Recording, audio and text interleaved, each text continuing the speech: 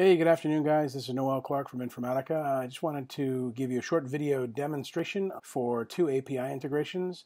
Today we're going to be doing Salesforce.com to CVENT.com, and specifically we're going to be taking a Salesforce contact and using real-time to update a CVENT contact.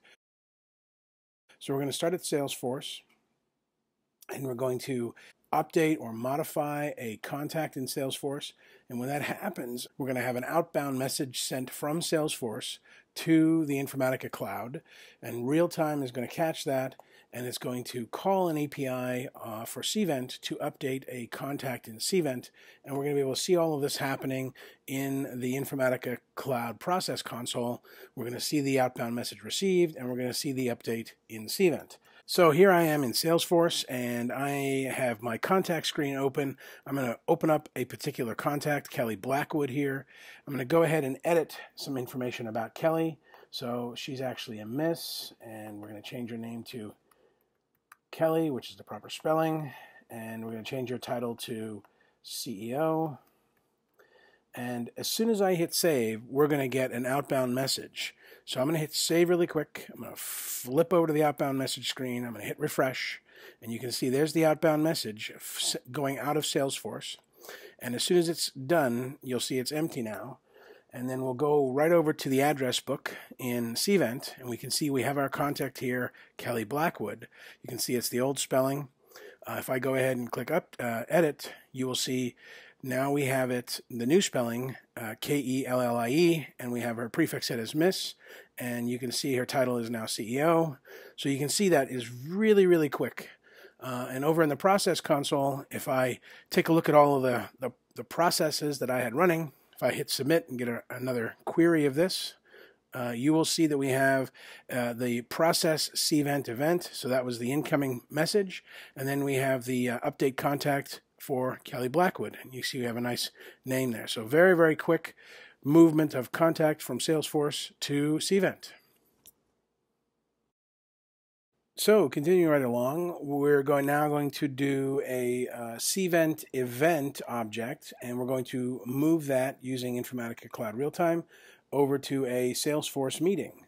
So in this, it's going to be a little bit different.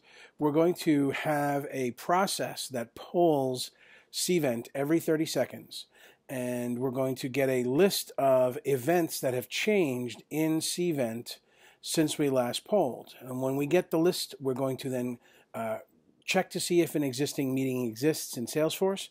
If it's found, we're going to update an existing meeting. If it's not found, we're going to create a new meeting. And then we're going to extract the relevant information from CVENT, and we're going to put it into Salesforce. And again, we're going to see the process console showing us the polling every 30 seconds. We're going to see a sub-process to retrieve a list of changed IDs, and we're going to see a sub-process that makes the actual updates to Salesforce for each ID. Here we are in CVENT, and you can see we have an event, a number of events here, including one called Tuesday. What I'll do is I'll go ahead and edit that event, and here in CVENT we just go up to the event details, we'll edit the event, and we'll change the name to, in fact, this is going to be now Friday event, and we'll leave it all in there. We'll make it a little bit bigger because we know everybody wants to show up for meetings on a nice Friday afternoon. We'll make it 1,000 people, and we can even change the date.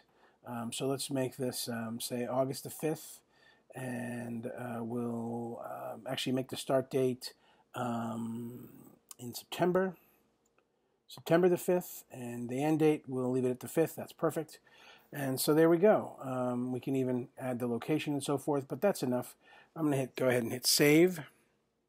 And when I hit save, this has now been updated in the CVENT system.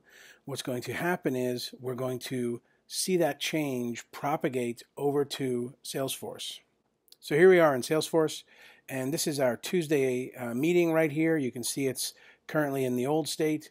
If I go ahead and hit refresh, you can now see that we have our Friday event, and it has been updated to a start date of September the 5th, and we have capacity set now at 1,000. So that's been updated correctly. If we go ahead and take a look at our process console and get a recent run of this, you will see that we have our loop that is polling CVENT, and it's in loop 2. We got a list of updated IDs, and there you can see we're updating the Friday event. We can even click into this, and in our process console, it'll show us the path that the process went down. So you can see these green check marks indicate that this is the path that was followed.